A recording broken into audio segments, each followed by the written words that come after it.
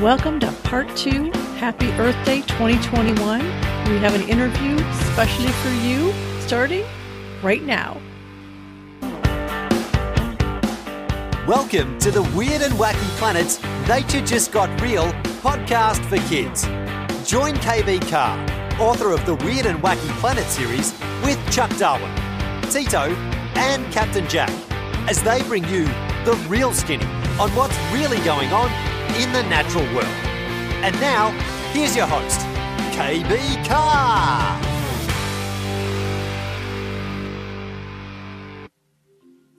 Hello, Planeteers. So this is the second part of Happy Earth Day 2021. Remember the first time we made some straws for the part 1? We made our own straws. And this part 2 is going to be an interview with Tracey Ritchie, the Director of Education at earthday.org. And she's going to tell us how Earth Day got started, when did it get started, who started it, what they're doing now, what kind of things kids and families can do to help the planet. So let's get to it, shall we? Hello, Planeteers. Today I have Tracey Ann. Do I tell you Tracey Ann or just Tracey?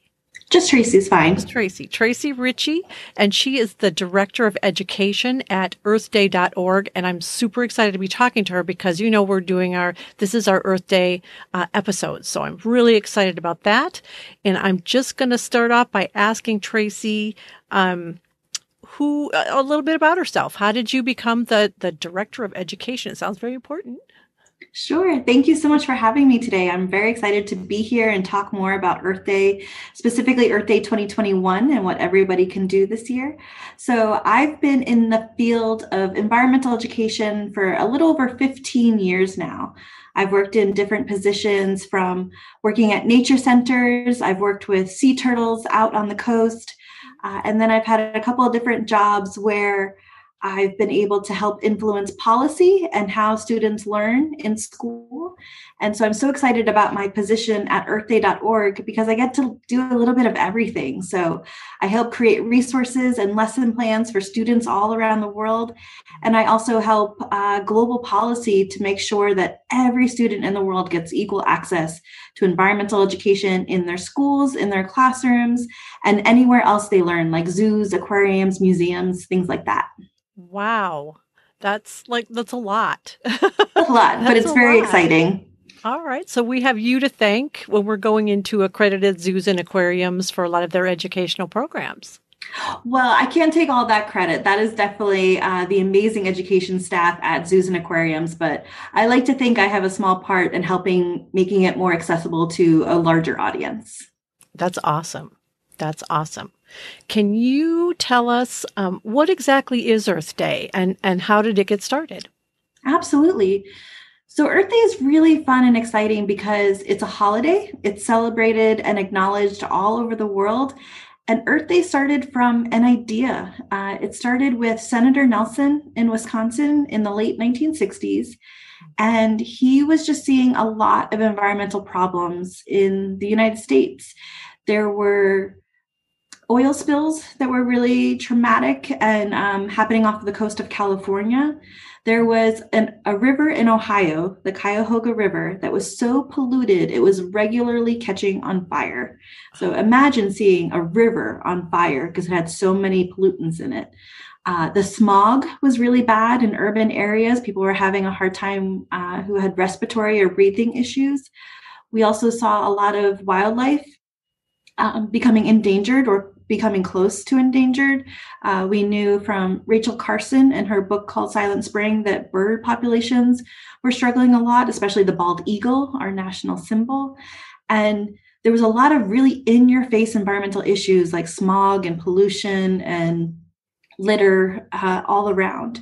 So Senator Nelson wanted to take an opportunity for collective action where we could all work together to protect the environment. And he was really inspired in the late 60s there was the anti-war movement about the Vietnam War, and there was the civil rights movement that were all very active at that point. And he wanted to harness that energy and excitement and talk about the environment. So he organized what we called an environmental teach-in, and that was the first Earth Day. And that was in 1970, April 22nd, 1970 was the first Earth Day.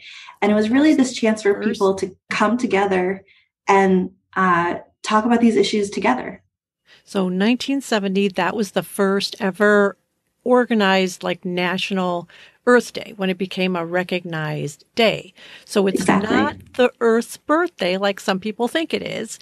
That correct. Is, because that would be weird. How would we know that? Right. But that's the birthday of Earth Day as an organization, as a national day.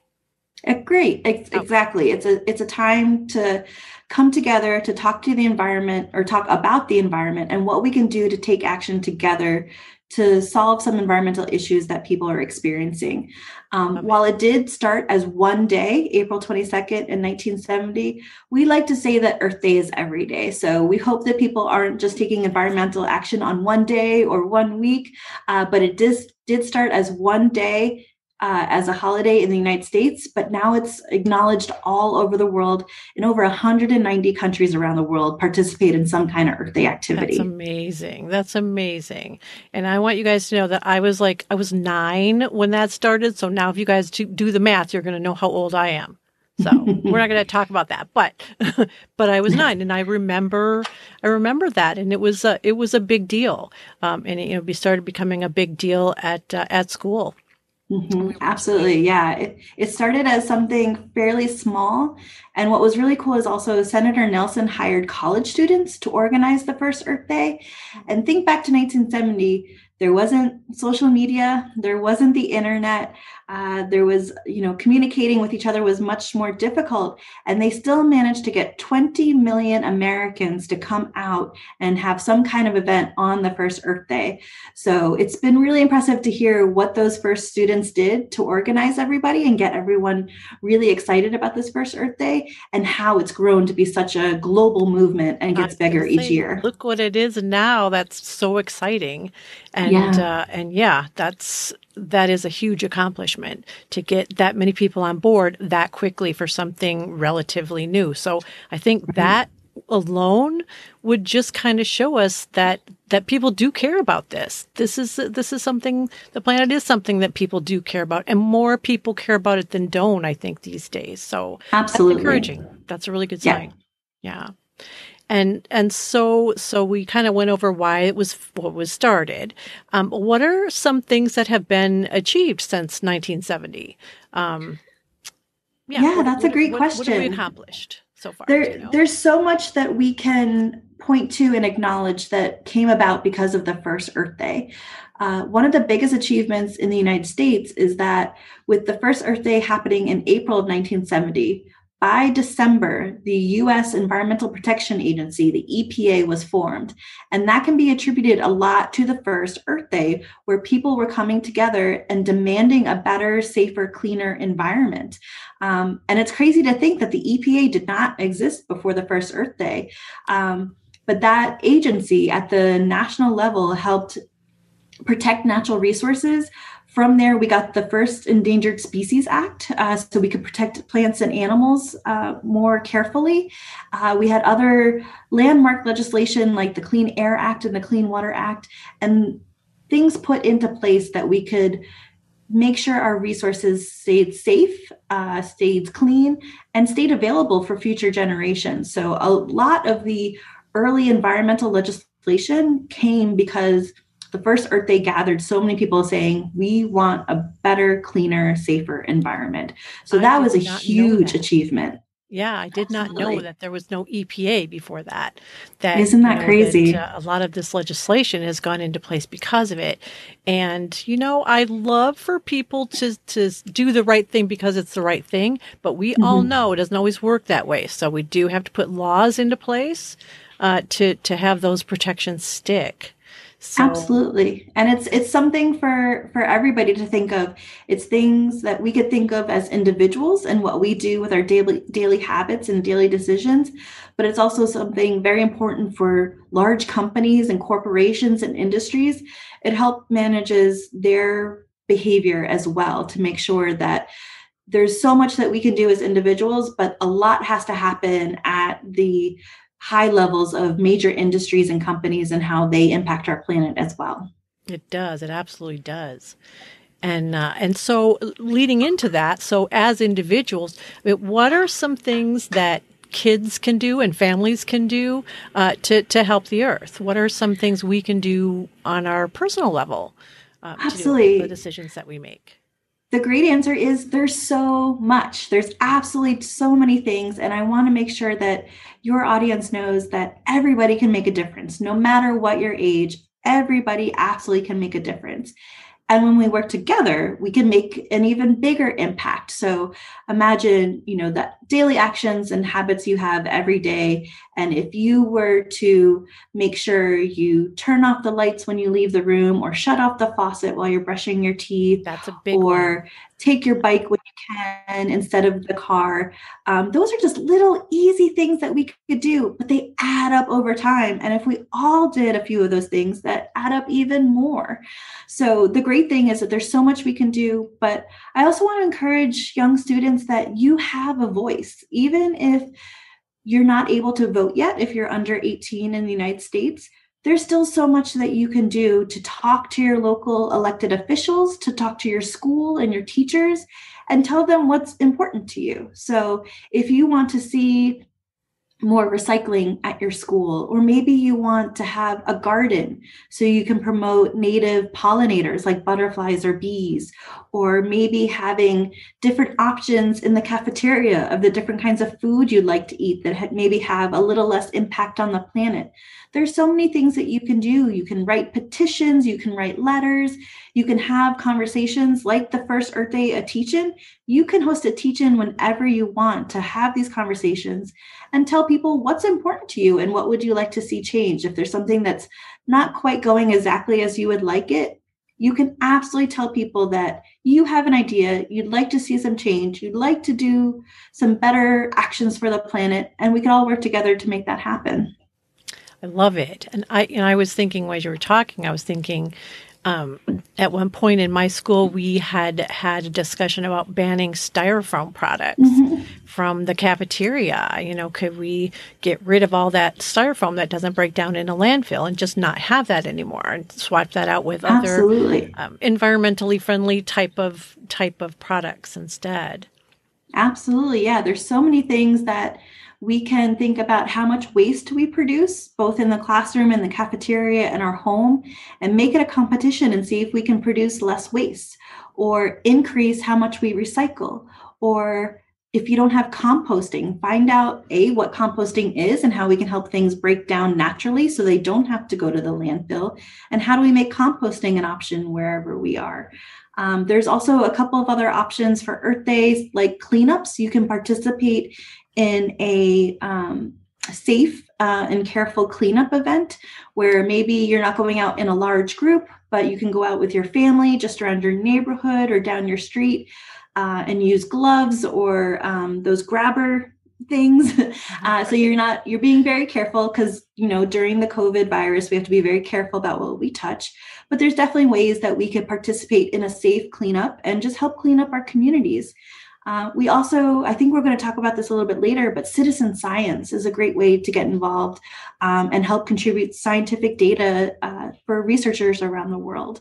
And just educating yourself, having a conversation at the dinner table about new environmental issues that you're learning about. Share them with your siblings and your parents or anyone else in your family, and also your friends. Maybe your friends didn't hear the same information you did.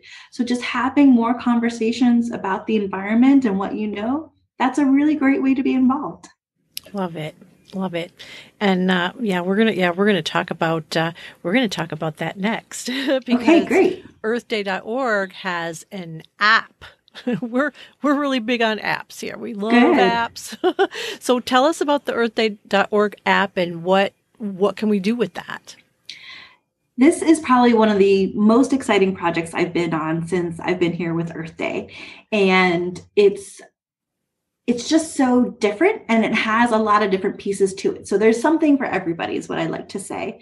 So the app is called Earth Challenge 2020, However, we're changing the name because it's not 2020 anymore. So depending on when you hear this podcast, it's either called Earth Challenge 2020 or Global Earth Challenge. And you'll recognize it because you'll see a little data pin with the Earth, and that's how you know that it's us. I downloaded it. I've got it in Perfect. my phone right now. So, Oh, great. so yeah, I'm excited to see what kind of things can kids and families do with that app. How can we get involved? Absolutely. So once you download the app, and we recommend that you download it at home first, just because it's a very big app and it has lots and lots of information in it. So download it at home before you go outside. But then you can explore 4 different research projects that we have within it right now, all around citizen science, and you become the scientist yourself and help collect data. So there's one, so within the app, there's 4 what we call widgets. So there are 4 separate research projects. Each is their own widget. One is about pollinators and where you can find pollinators. So if you're ever walking around outside, either in your backyard or at a nature spot or a park, or even just down the street in your community, and you see a bee especially, but it could be any pollinator, take a picture ever so safely of that pollinator and submit it into the app. And then we know we can find out where all the different pollinators are located. So this really helps us track down how many bees and other pollinators are in our area, where do they exist, and what kind of, by the picture, we can usually judge what kind of plants they're attracted to as well. So it helps us just understand what is the current bee population and other pollinator populations, and what can we do to help support them. You know, we're going to be doing an episode about pollinators coming up in the next month or 2. So if you guys got that app and you figured out, you know, we're gonna do a follow-up show about pollinators, and I think you guys are going to be pretty geeked if you can identify them in your own area and see what's going on. That's cool. Yeah. It's in your own backyard. That's great. And we have within the app, we help you to learn different kinds of bumblebee species that exist and how to tell them apart. So that's part of the learning process of the app. Of not only do you take a picture of the bees if you see them, but we help you sort what kind of bee it is. So it also helps you learn about different bees that are in your area. Yeah, we know some of those are endangered from a past episode. So exactly, we want to know if that was in your area or not. And that's why it's so important, because bees do so much for us. We should actually be really, really grateful for bees, because they help not only pollinate the flowers that are so pretty in our area, especially around springtime with everything blooming outside, but they also pollinate plants that we eat. So bees are so important because they make sure that we have enough food to eat in our areas. So we want to make sure we can protect the bees as much as we can. Yep, we're big fans of bees here. Very big fans. That's awesome. And so also within the app, so you can look at bees, but you can also look at your air quality. And by taking a picture of your horizon or the sky that you see in front of you, and you submit that photo, it connects you to an air quality monitor in your area. So we can help learn about your air quality too. So this helps us understand, sometimes when we see a cloudy day or maybe it's hazy, sometimes we may think it's poor air quality, but it's not. Maybe it's just the weather. And sometimes if we see a very clear day, we might think that the air quality is really great, but there could be other things in the area that we just don't know about or we can't see. So this app helps us find out, how do we understand air quality by just what we see? And how do we know to be a bit more careful sometimes if maybe it doesn't look like poor air quality, but there might be some precautions we need to take if there's something else in the air that we don't know about. Good. That's great. Yeah, because it is hard to. Sometimes you can see it. When I was in Southern California, I mean, you could see it, right? But here, I'm in Michigan, and I can't always tell what the air quality is. So I do have like the Weather Channel app that'll kind of tell me, because I have allergies. So this would be very cool to be able to take a picture and then get that information. Yeah, it'd be really cool. And so much about this app is also not, are we collecting data to help understand our environment better, but we can help teach machines and technology what to understand.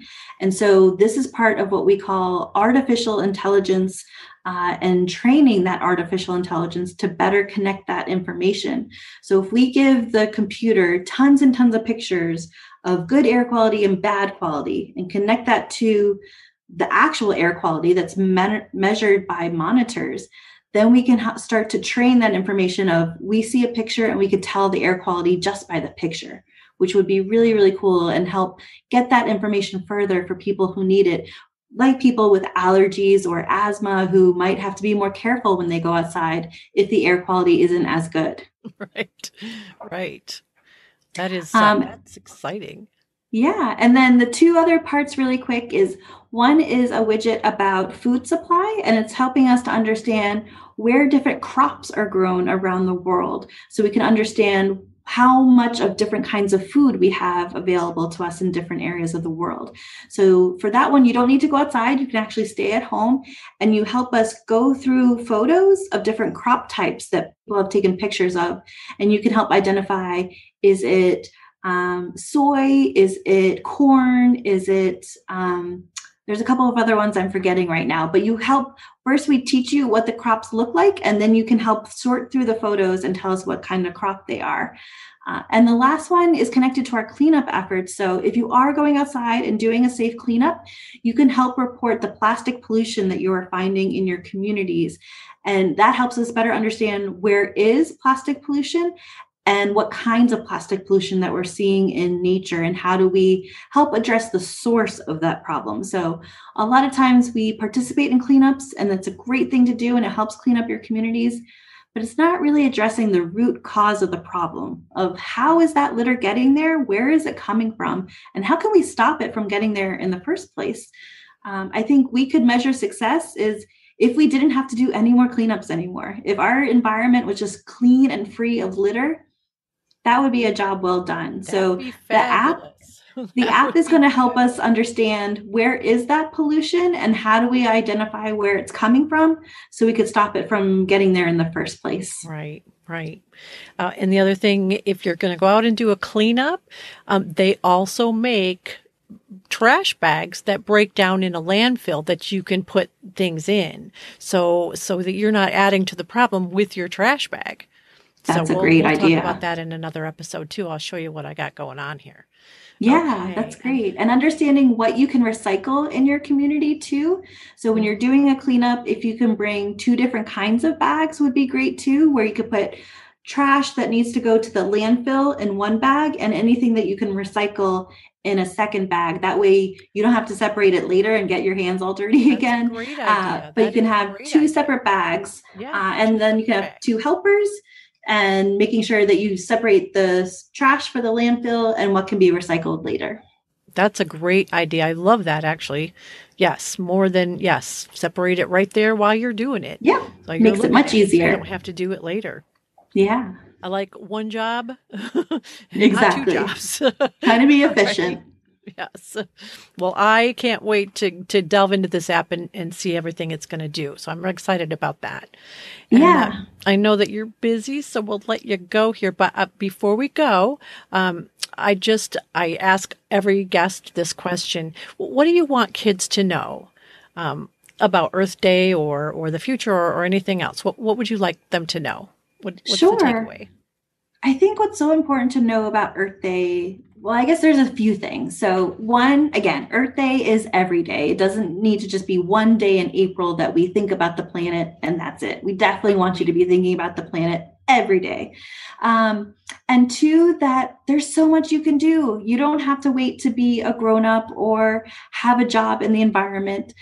We want everyone to be excited about the planet and what they can do and take actions for the planet every single day.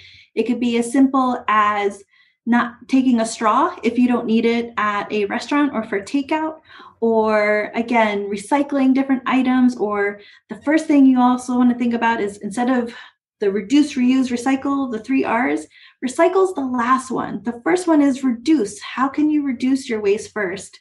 How can you reuse items that you already have?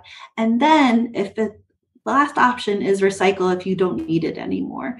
So just thinking about our daily habits and what we can do. And again, like I said before, that you each have a voice, that what you think about the environment absolutely matters. And there's things that we can all do to help make a difference and to encourage our adults in our life to make a change too. Thinking back to that first Earth Day that was mostly organized by college students, these weren't, political officials or older adults. These were college students, and they made the first Earth Day a huge success, one of the largest events in our country's history. So, don't wait. There's things that we can do now. There's things that we can do together. And your voice and your opinion matters. So let us know how we can help you, and come visit our website, because we've got tons of resources to help you with that. Thank you so much. And I will be posting the links to that website in the show Great. notes. And this is why we call ourselves Planeteers, right, guys? This is what we do. Thanks so much for all that you do. We are going to be making our own straws that break down in the landfill. So if you really, really have to have a straw, now you know how to make your own. That's really cool. Well, thank you so much, Tracey. We really, really appreciate you being here with us and telling us all about Earth Day and what it is and how it got started, and so many things in there I did not even know or even think about. So thank you so much. My pleasure. Thanks for the invitation. And I really enjoyed speaking with your audience today. Thank you so much. Thank you. All right. Bye-bye. Bye. Have you ever seen a dragon covered in fingernails? How about a mermaid who vacuums the ocean floor every day? Or a pocket Dracula no bigger than your thumb? You can meet these animals and more in the book Weird and Wacky Endangered Creatures 1, part of the Weird and Wacky Planet series by KB Carr. Look for them wherever books are sold and get your flippers on your own coffee. All right. I hope you enjoyed listening to Tracey and the ideas that she has as much as I did. So go ahead and implement some of those ideas that she had. Don't forget to make your own straws. This was a super fun project, and we went over that in part 1. And the other thing I kind of wanted to touch base with was on the plan. On the lesson plan, instead of doing a lesson plan this time, we did the straw project, gave you that sheet. Another sheet I'm giving you is a PDF of something you can print that just kind of goes through the whole reduce, reuse, recycle. And it also gives you space for some ideas that you can come up with on your own. So check out that worksheet. All right. We'll see you next time. In the meantime, go have a reduce, reuse, recycle adventure in your neighborhood. And happy Earth Day.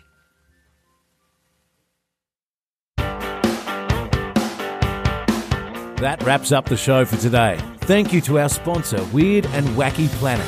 And thank you for listening. Thank you for caring, and thank you for sharing.